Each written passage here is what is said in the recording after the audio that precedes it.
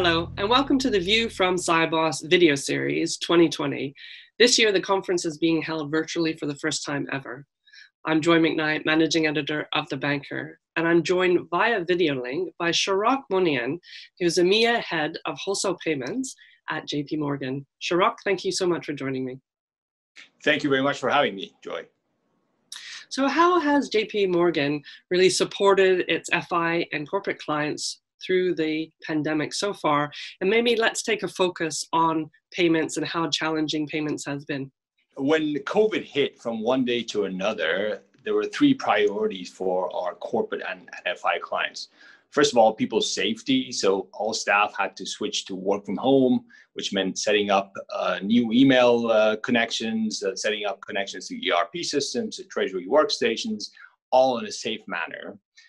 Secondly, they had to come up with new signatories for new signatory processes for approvals, which they had to do every day.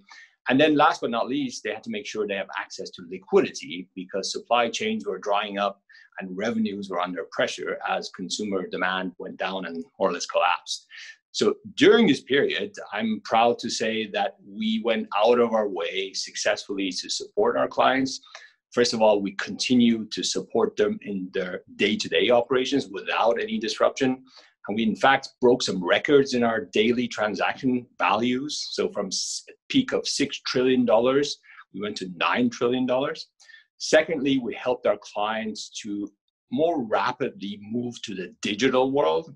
For example, e-signatures for all the approvals that were required. And last but not least, we supported them in their liquidity needs. First of all, by providing real-time information for access to internal liquidity within a company. And then, of course, by injecting fresh credit lines to the tune of double-digit billions within a few weeks into the economy.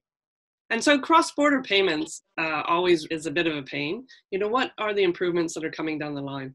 Cross-border payments go through different regulatory scrutiny in terms of sanctions and embargo and AML, for example, that domestic payments, and involve more parties. And that's why we usually refer to them as being more challenging.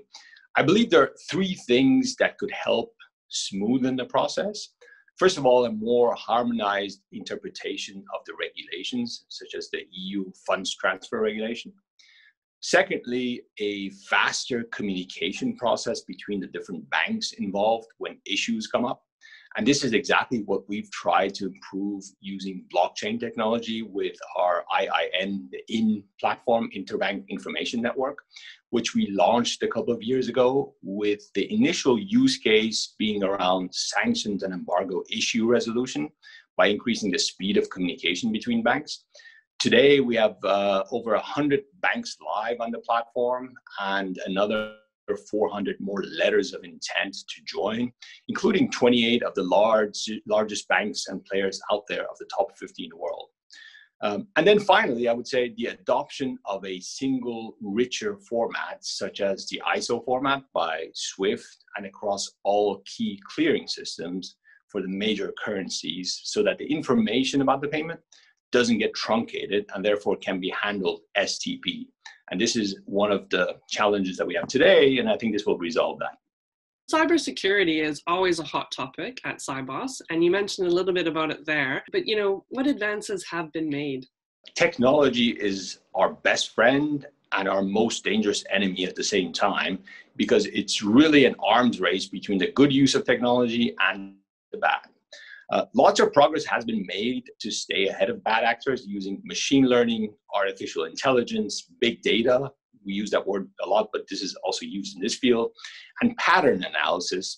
But we need to continue to invest in this field to remain ahead. For example, we at JPMorgan, we spend over $11 billion on technology every year in our business line, a good portion of which is used on cybersecurity. We just need to continue that effort going forward. My last question is really about the correspondent banking model and how it has to change for the digital world. Look, I believe that correspondent banking has actually come a long way in the past 5 years, especially through Swift GPI, where using real-time API technology, there's a track and trace capability for cross-border payments, very similar to the ones we used to when we ship goods and packages around the world. So transparency has come to the top of the table, and we made a lot of progress there. The next question is how we can use other pieces of the new digital world, such as blockchain, to make clearing, settlement, and problem resolution real time. And again, I think with the IIN platform that we've launched, we're on the right track to add additional services with the goal of making correspondent banking a seamless, real-time experience with a 21st century feeling, if you like. Excellent. Well, thank you so much for your insights, Shahrokh. Thank you very much, Joy. Enjoyed it.